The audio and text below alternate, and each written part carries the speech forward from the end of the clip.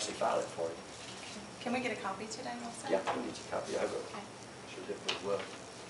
Okay. Do y'all have any questions or anything you'd like to ask me? Okay, well, what I'm going to do is I'm going to welcome everybody. And I'll ask you both a couple of questions, and the answer is usually yes or I do. Okay.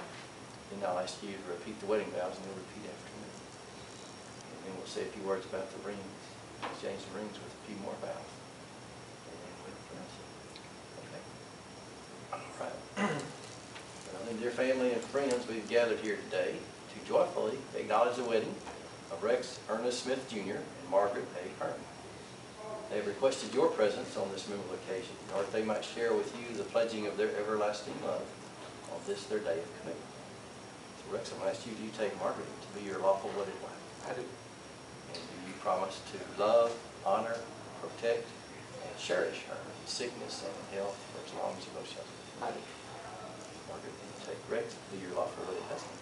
I do. And you promise to love, honor, protect, and cherish him in sickness and in health for as long as you live. I do. Let's face each other and join both your hands together and repeat the way we have. Get started. I, Rex, take you, Margaret, Thank you, Margaret. to be my lawful wedded wife, To be my lawful wedded wife. to have and to hold, To have and to hold. in sickness and in health, Sickness and health. for richer or for poorer, from this day forward, In this day. till death do us part. Margaret, it's your turn. I, Margaret, take you, Rex, I, Margaret, take you, Rex, to be my lawful wedded husband, to be my lawful wedded husband, to have and to hold, to have and to hold, in sickness and in health, in sickness and in health, for richer or for poorer, for richer or for poorer, from this day forward, from this day forward, till death do us part. till death do us part. We know that the wedding rings we're about to exchange are an outward and visible sign of an inward and spiritual grace that signify to all united to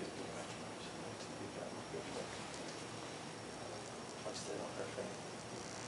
Hold her hand, just a few more rounds. In token In token and in pledge and pledge of the vows between us made, between us with this ring with this ring. I be wed. I do that.